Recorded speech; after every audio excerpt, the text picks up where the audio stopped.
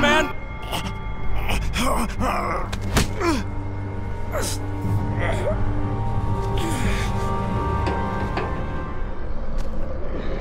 Thanks, Trip. That was... Shit, my nuts! Ah, fuck you, fuckstick! Son of a goddamn! This ain't nothing.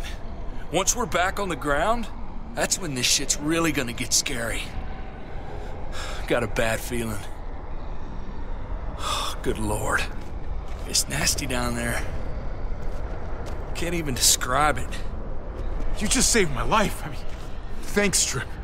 I'm glad you have my back. Lucky catch. That's all.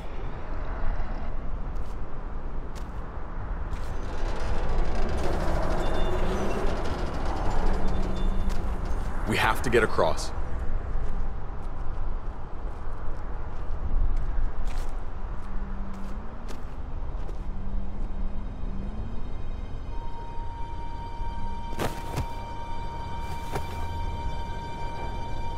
I know Gabe doesn't see it, but David really is trying to look out for him.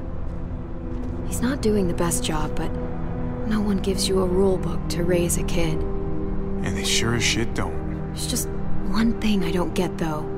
Did David really think he was helping AJ by letting him go? Why did he stop guarding him? Maybe you should ask him that. It might be that he just didn't care. Not everyone's like you, Clem. Not everyone wants to take care of a baby. I guess not, but after you put in all that work, so much of your heart... AJ was a brat. He lived with me after we kicked you out, Clem. I'd already raised 2 kids. Thought it'd be a piece of cake. Not with that tyrant. Is that why you gave him away? We had a bad winter. Destroyed every crop we had. I couldn't leave Richmond, and AJ couldn't stay in Richmond. I gave AJ to Lingard and told him to do whatever he had to save his life. I miss that brat.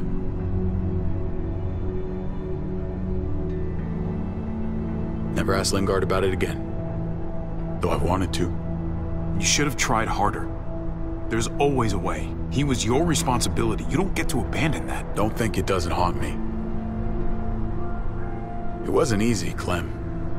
Remember, far as I knew, I'd already lost 2 children. Wasn't any easier with number 3. It's never easy. I'm gonna keep you alive. Keep all of us alive. And hope that that's enough. Enough for atonement. He was your responsibility, no matter what. I thought it was best. You thought wrong. Yeah. Maybe I did.